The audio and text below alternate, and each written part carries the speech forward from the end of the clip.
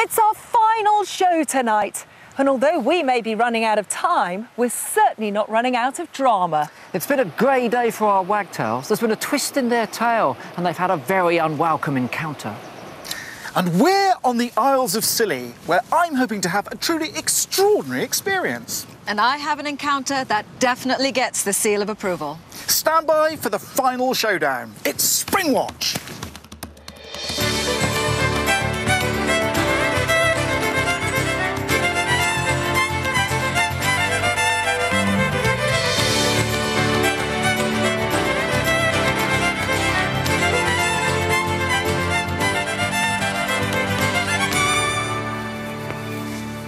Look at this. Just look at this. This is an intentional twirl. Look at that. Oh, I might join in then. I don't care if I have made a fool of myself. It's a tremendous evening for our final Springwatch of 2017 on the Sherborne Park estate up here in Gloucestershire. 4,000 acres managed by the National Trust. We came up here with a different sort of mission altogether and we found a lot of wildlife, Michaela. We have, Chris, but let me tell you, we was hoping to have a calm end to the series.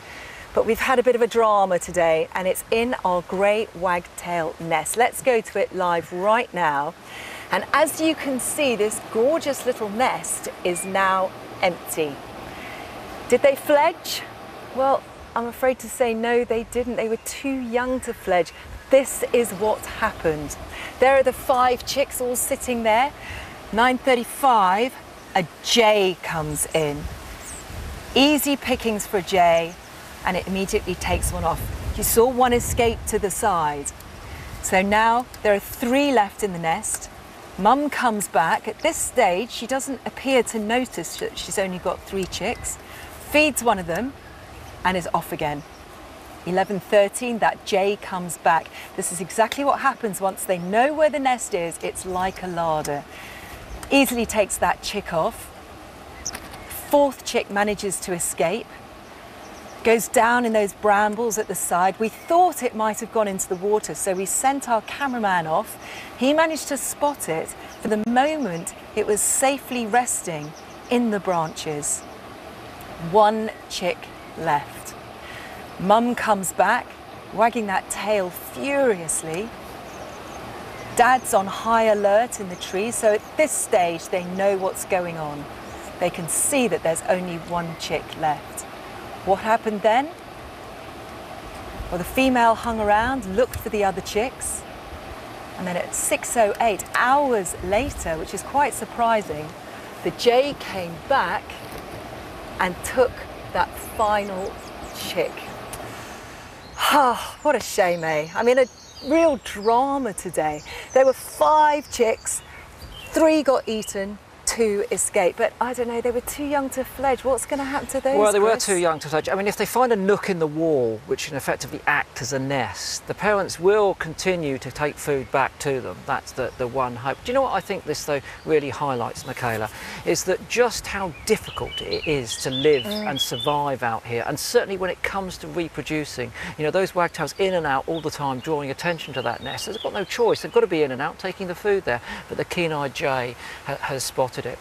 That jay did have keen eyes. The blackbird that we've been watching, the male, not so keen eyes. In fact, it's got a damaged eye. It's blind in one eye, and we were worried that it wouldn't survive long enough to fledge its own chicks. The nest is about 800 metres over in that direction. We can go to it live now, and it too is empty. But I've got to tell you, it's good news this time, because earlier today, the 5 chicks in this nest did successfully fledge. Started early, about 7:30 this morning. The first one made its way out into the bush. I mean, frankly, they're too big for the nest at this stage now. They don't have any choice but to get out of it. And over the course of the morning, the rest of those birds left. But when you see the last one perched on the side here, look, no tail, no length to the wing feathers. This is not a bird that can fly at all, and there's a very good likelihood that they're going to end up on the ground, and that's typical of the thrushes. If you're out with your dog walking through the park, you might notice that you'll flush quite a lot of young blackbirds and song thrushes at this time of year, and they do end up down on the ground. Vulnerable to ground predators, of course, and in urban situations cats, but enough of them get through. And that one-eyed male has done his duty. He's got at least some of his genes, hopefully at this point, into the next generation. So Chris, we've got an empty grey wagtail nest, we've got an empty blackbird nest, we've only actually got 1 nest left of the little birds, which is our swallows. So let's have a look at them. Did they go? No, they didn't. We thought they might. They're ready to fledge, and as you can see, they're very squashed in that nest. I love their little faces. I know we see them all the time. They just look like grumpy old men, don't they? But we're going to keep our eye on that nest throughout the show because they could go this evening. More likely they'll go tomorrow. You can keep your eyes on them too if you like. Our camera's up live, of course, on the web, on the internet. If you've got a tablet or a phone alongside, you can be watching those as well. We've been watching a great range of species since we turned up here on day one. The first birds we were looking at, paradoxically, were a nest full of jays, all rooting for them at that time, of course. But you know, we've been following the fortune of 81 eggs, only 8 failed to hatch. Then we had 73 youngsters, of which 44 fledged. Only 12 so far have failed. So 44 out of 81 is about 50% of the young that we've been watching in those nests has fledged. And I know that sounds like only half a success, but that's still pretty good, you know. I love all those pictures though. If we turn them all round, could you name the top row? Had I looked at them and not been talking about them, I probably could. I've got that sort of mind, yeah. Great to see them all, and as Chris said, 44 fledged. And do you know, this year we've actually had less predations than we normally have on Springwatch. So let's celebrate the ones that made it. I want to break free. I want to break free.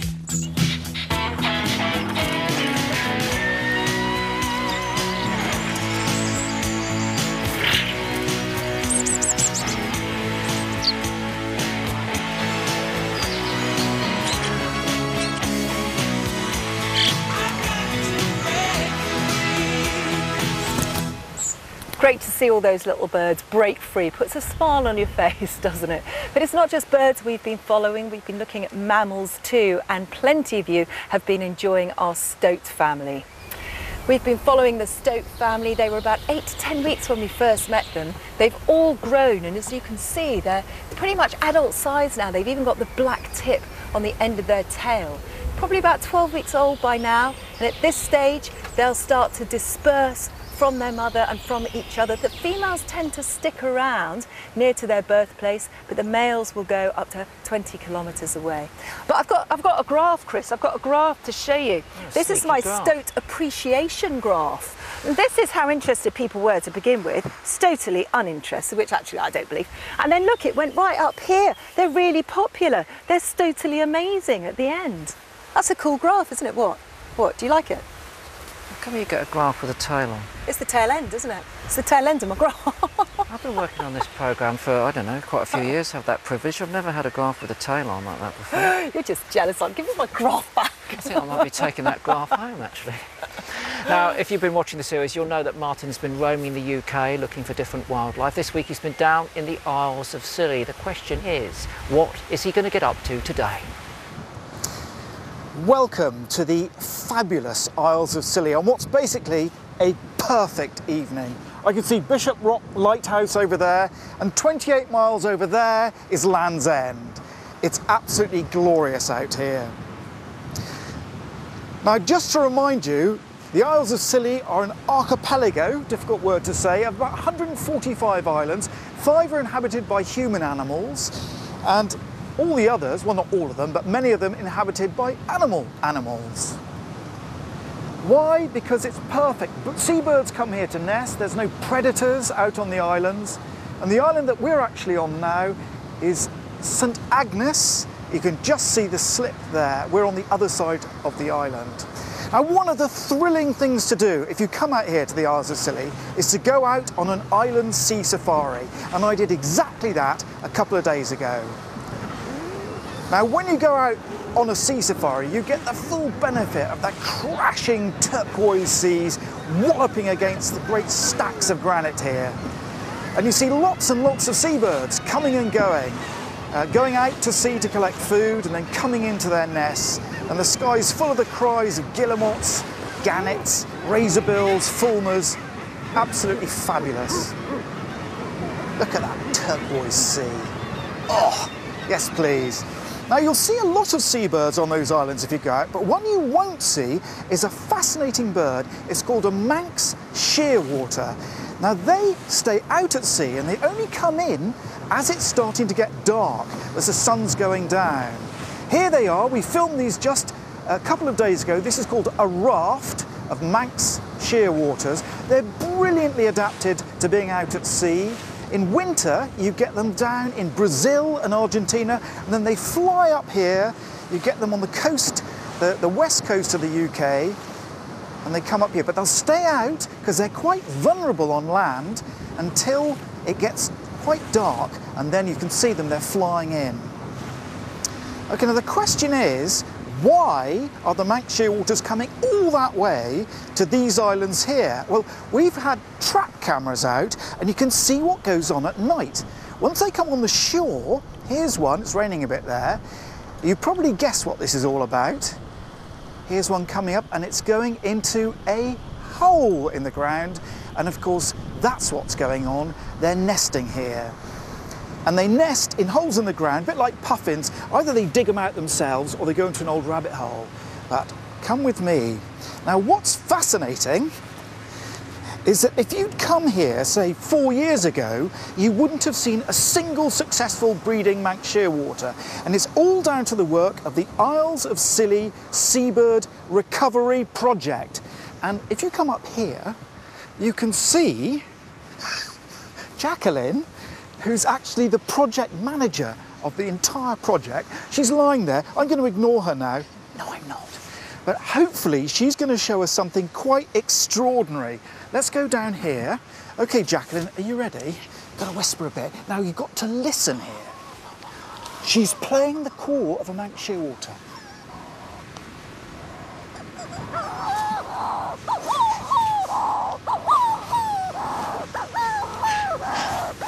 This is a nest site of the Manx shearwater. There's one underneath there. Jacqueline, now you use this to check the burrows. That's right. So, because they're nocturnal, we need to survey them some way. We play this. Oh, it now thinks I'm a Manx shearwater. So, by this sound, it thinks we're another bird, and it's saying, move on, this burrow's taken. This burrow's taken. Absolutely fascinating. So I'll back off now because we don't want to disturb her. They can stay in there. She might stay there for maybe 6 days on the single egg. She's still going because she'll wait for her partner to come in from the sea and then take over the nesting duties. Now, once they've identified a burrow, what they need to do is have a look down there, and this is the burrow cam. Burrow could go down 1 metre, 2 metres, and they want to push down to check to see if that bird's on an egg or maybe a chick. And so you look at like that, look at the screen. It's not great quality, but you can see what the sort of thing that they see. Here we go, down the burrow cam. There's the shearwater, you can see. Now these are very, very long-lived birds. They can live for maybe 50 years or more. It's Britain's longest lived bird, in fact, the shearwater. Absolutely amazing. Not great quality, but you get the picture. Now, how did they manage to bring the shearwaters back? Because as I say, 4 years ago, there were no successful breeding birds here. Well, it's a community effort. Jacqueline got together with all the people on the island, some other partners, and they got stuck into rat on a rat here. They prepared it, and in just 3 weeks they got rid of every single rat on this island, and that's the only reason the shearwaters come back to breed here. Fascinating stuff. Now that project has also helped enormously another very specialist mammal that lives here on the Scilly Isles, and we'll have a look at that when you come back. Now, many years ago, when I was a cub researcher in the BBC, I worked on Horizon, and we had to go into Porton Down Research Centre. It took us weeks to get permission. So I was rather surprised when I discovered they let Iolo Williams in.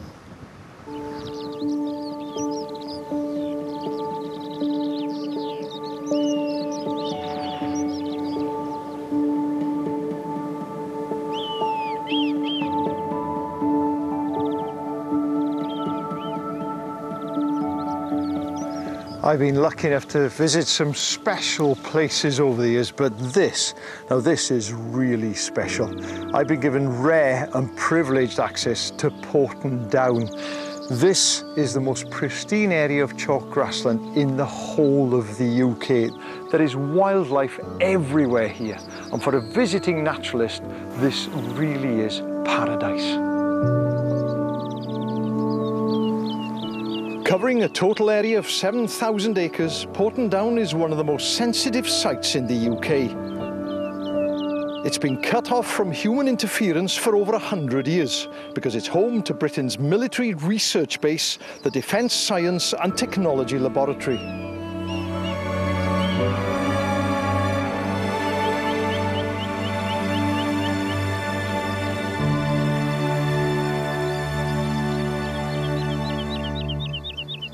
Can you hear that? That's one of the nicest songs you'll hear in the UK. Lovely, fluty little song. It's a woodlark. Now, really unexpected because even here the woodlark is a very, very rare bird. I'm told that only one was seen the whole of last year. They're not showy birds. You know, the skylark will go up and up and up and sing. They'll just find a perch, they'll sing from that perch, but the song says it all, really. Ah, beautiful.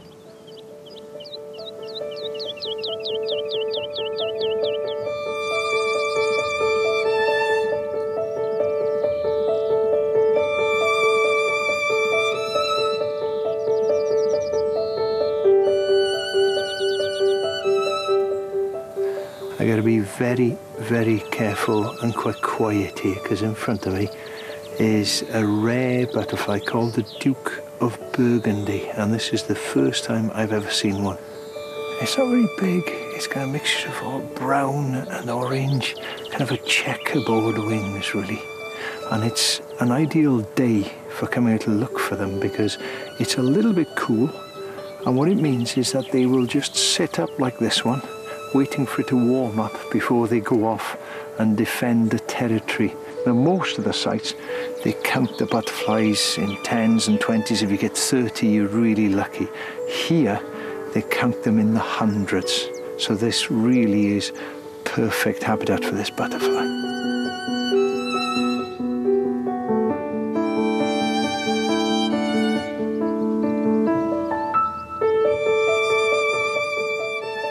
Look at this landscape. I don't think I've ever seen anything quite like this before. They call it an antscape because it's a landscape created by ants.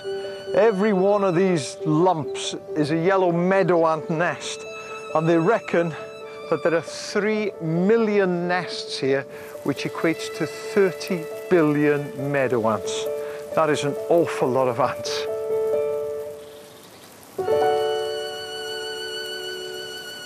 The icing on the cake here for any bird watcher is this bird. It's the stone curlew, very, very rare breeding weird. In the whole country there's, what, about 380 pairs? And here on Porton Down, they have roughly 5% of the whole of the UK population. This pair here, they will have laid 2 eggs, they've got 1 chick, and they're attending it pretty well. Stone curlew is obviously a top priority bird here because what they've done is they've kind of scarified the land, making it ideal for nesting stone curlews. But they've gone beyond that as well because all the way around these plots you've got electric fencing, keeping out foxes, badgers, predators like that, so that at least the eggs hatch and the young then have a chance to fledge. And since they've done that, the breeding success has been much higher.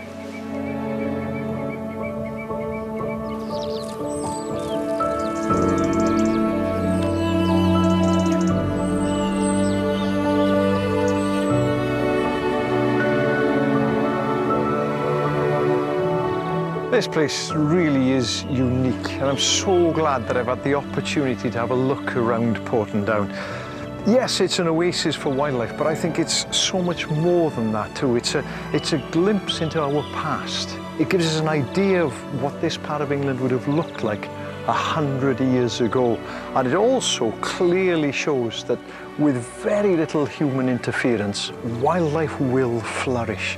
And I just hope that it's given the same level of protection for the next 100 years.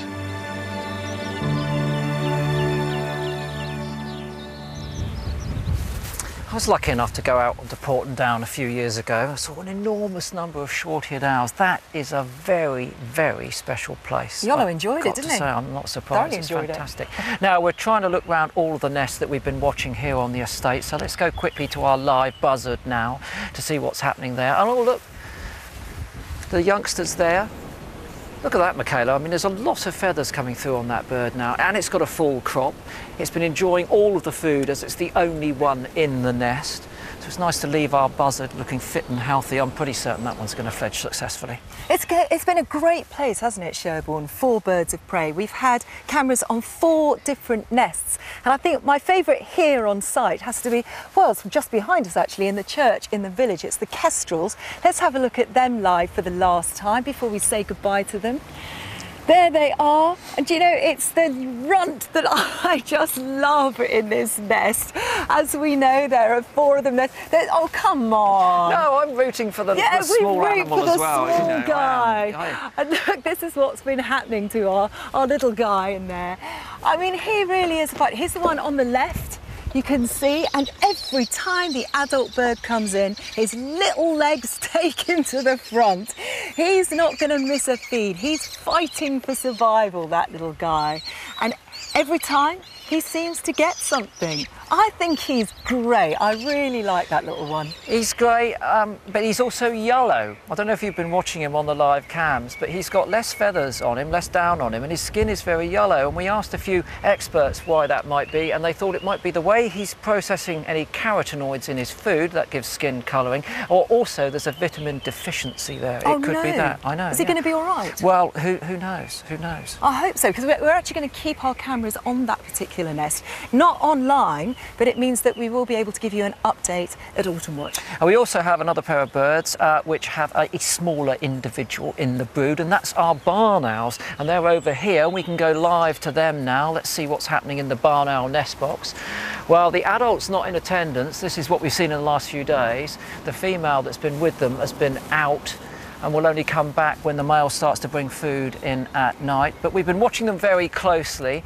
Now, these animals hatched asynchronously, which means that we've got a very small one and a very large one and a middle one in between. Last night we watched them up until 1:30 when the camera packed up, and they brought in 7 prey items, and the smallest one here, you can see, is now able to swallow these small mammals, mainly voles, occasional shrews, mice, and it can swallow them whole. But look at that, Michaela. That really tells a story, doesn't it? Look, a descending scale of owl. That is completely bonkers, isn't it? I mean, when you see the difference in size, you just wonder how that little one's going to survive. It's not bonkers, that's the strategy. The big one is guaranteed to make it, will always get first choice on food, and the little one there is as a spare. But what do you reckon? Well, I think kestrel, has a very good chance. The barn owl, I don't know, it's just so extreme, isn't it? But again, we're going to keep our cameras on that nest, so we'll give you an update on Autumn Watch. What about our 4th bird of prey nest, though? It's the red kites. Here they are live. Now, we're so lucky to have this nest. It's actually only in 2013 they started nesting here in Sherborne, and there are 2 to 3 pairs now. And it's a first for us. We've never had red kites before. But just look at how they've grown. We first saw them on the 24th of May. They were just 3 weeks old. Already, though, there was a lot of sibling rivalry, as you can see, a lot of fighting for food and pecking each other. But as we've watched them, I mean, look how much they've grown. That down feather has fallen off, the adult feathers have come through. They're actually only about 50 grams when they first hatch, and then they have to get to 900 or 1,000 grams before they fledge at 7 to 8 weeks. And we think our ones are probably only a week away from fledging now. I mean, you can see they almost look like adult birds, and this is what they were doing yesterday. There was a lot of stretching the wings.